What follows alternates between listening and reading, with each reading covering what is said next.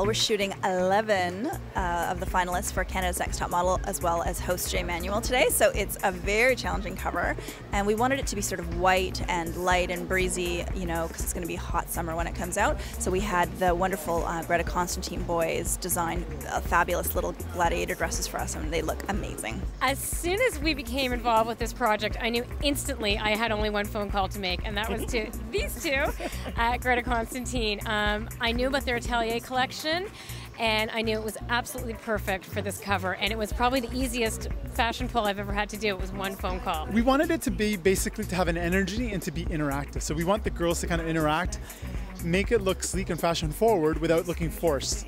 It has its own challenges, having, like, you know, the cover lines and all that kind of stuff. They look amazing in the outfits, so the girls are really strong. It's been amazing. It's an opportunity of a lifetime, a dream come true. Modelly stuff. Yeah. Hair and makeup, a lot of hair. Yeah, a lot of hair and makeup. We've been with Canada's Next Top Model since they came to Canada, and it's a great partnership. It's a really popular show, and it's a really fun team to work with, and we always have a crazy fun time with them.